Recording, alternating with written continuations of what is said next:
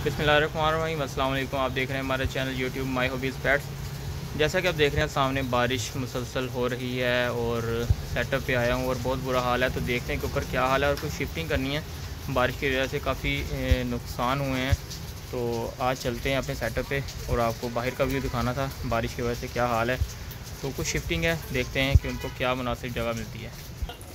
तो दोस्तों सेटअप के ऊपर आया हूँ। मैंने अपनी छत पे ये सारा सेटअप लगाया हुआ है जिसमें तमाम बर्ड्स मैंने रखे हुए हैं। तो अंदर चल के देखते हैं कि क्या सूरत हाल है और किन को शिफ्टिंग की ज़रूरत है और किन को नहीं। कुछ मैंने मुनासिब जगह देखी है। पानी बारिश बहुत ज़्यादा हो रही है। ओह, अंदर तो सारा गीला हुआ है भाई। देखें, गीले होने की वजह से काफ़ी परिंदे डिस्टर्ब हैं, उनके पाँव गीले हो चुके हैं। जब मज़ीद अगर गर्माइश होती है तो क्या होता है क्या नहीं होता, ये बड़ा नुकसानदेह है। तो सबसे पहले तो ये मेरे पास एक मुखी का जोड़ा है जो जिसको पानी की वजह से जो इसका सारा घोंसला था वो गीला हो गया और बच्चे बाहर बैठे हैं, इनको डिस्टर्ब है। साथ साथ पता चलो कि मुखी को मैंने जो बच्चा दिया था वो एक रेड टेल का बच्चा दे दिया था, जो यहाँ पे था, ब्लैक टेल और रेड टेल का बच्चा। तो उसके बाद देखते हैं क्या सूरत हाल है। इसको भी थोड़ा सेट किया था, पानी गया हुआ अंदर। और दूसरी बात यहाँ पे भी है, यहाँ पे भी है, तो ये ज़्यादा डिस्टर्ब है। तो इसको मैं उठाऊँगा और ऐसी जगह पे शिफ्ट करूँगा जहाँ पे जगह खुश्क हो। और अपने ये जो सिल्वर टेल है उसको भी शिफ्ट करते हैं। तो शिफ्टिंग मेरे साथ देखें कि कहाँ पे करनी है और बेहतर जगह कौन सी होगी। इसको मैं यहाँ से उठा लेता हूँ।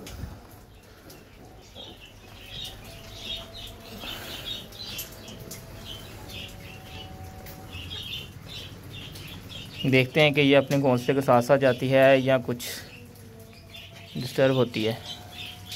बारिश काफ़ी ज़्यादा है।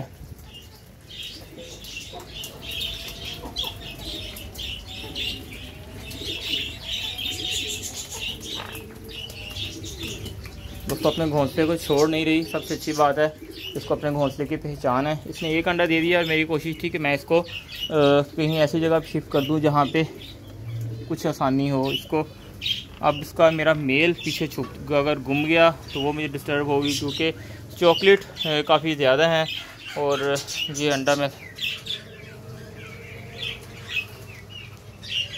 शिफ्टिंग की जगह मेरे पास यहाँ पे सामने वॉशरूम था साइड पे, जहाँ पे आगे मैंने परिंदे रखे हुए थे।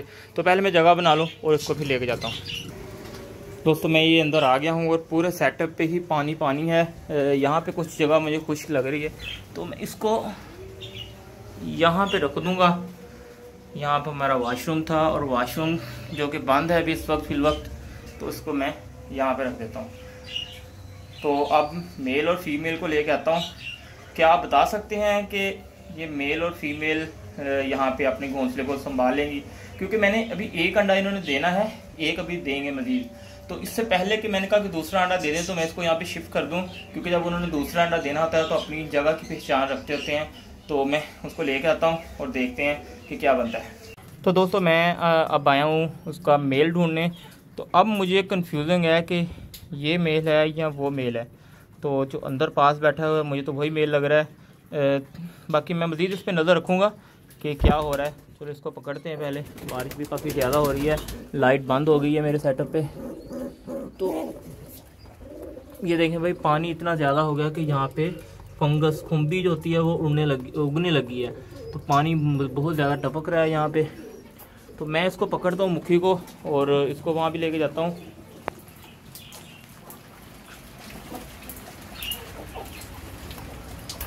ये देखें दोस्तों, सेटअप पे लाइट बंद हो चुकी है।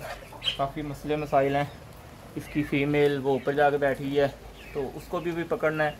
तो वीडियो थोड़ी सी लंबी हो जाएगी और आपने मुझे साथ साथ बताना है कि क्या ये वहाँ पे दोबारा अंडे अपने देंगे कि नहीं देंगे, उस सेटअप को, उस घोंसले को संभालेंगे कि नहीं संभालेंगे। तो चलिए मज़ीद अंदर चलते हैं और इसको वहाँ पे छोड़ते हैं। मेरे चूल्हे भी यहाँ पे सेटअप में आ गए हैं इसके। तो दोस्तों पानी देखें कितना ऊपर से टपक रहा है और मज़ीद ऊपर जाके देखना पड़ेगा कि कहीं पानी ज़्यादा तो नहीं ऊपर खड़ा हुआ। इसको मैंने यहाँ पे छोड़ा और ये वापस बाहर आ गया।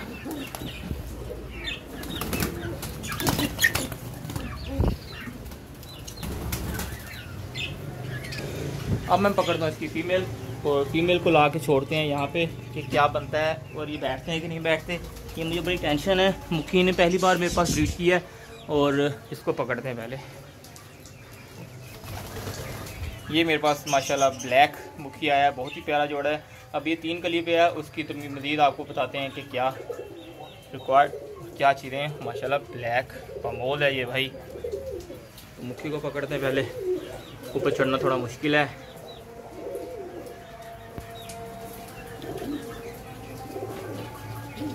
मैंने देखा है कि कबूतर को 1 2 3 करके ही पकड़ा जा सकता है, वरना नहीं पकड़ा जा सकता। बाकी बहुत से लोग एक्सपर्ट हैं, इनको कैसे पकड़ते हैं। मैं जगह पहले देख लूँ अपनी। 1 2 3 गो। ओह यस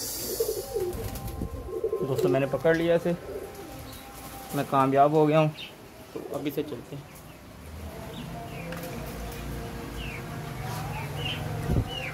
बारिश बहुत ज़्यादा तेज़ हो गई है, तेज़ तूफ़ानी बारिश है भैया यहाँ पे ना।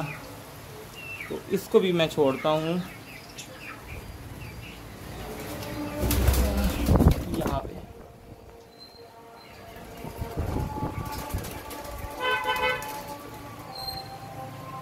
उम्मीद करते हैं कि ये यहाँ पे मुखी ठीक होंगे, खुश होंगे, अपना सेटअप घोंसला संभाल लेंगे। तो कमेंट्स में लोग बता दिएगा क्या ये संभालेंगे कि नहीं संभालेंगे। मुझे दीजिए इजाज़त, बाकी का मैं सेटअप देखूं और उसके बाद में शिफ्ट करूंगा मुखी। पहले ये 2 सेट हो जाएं, फिर उसके बाद में मुखी को यहाँ पे रखूंगा, क्योंकि उनके साथ तो बच्चे हैं, अज़ानें हो रही हैं, नमाज का टाइम हो गया है। मुझे दीजिए इजाज़त, अल्लाह हाफिज़।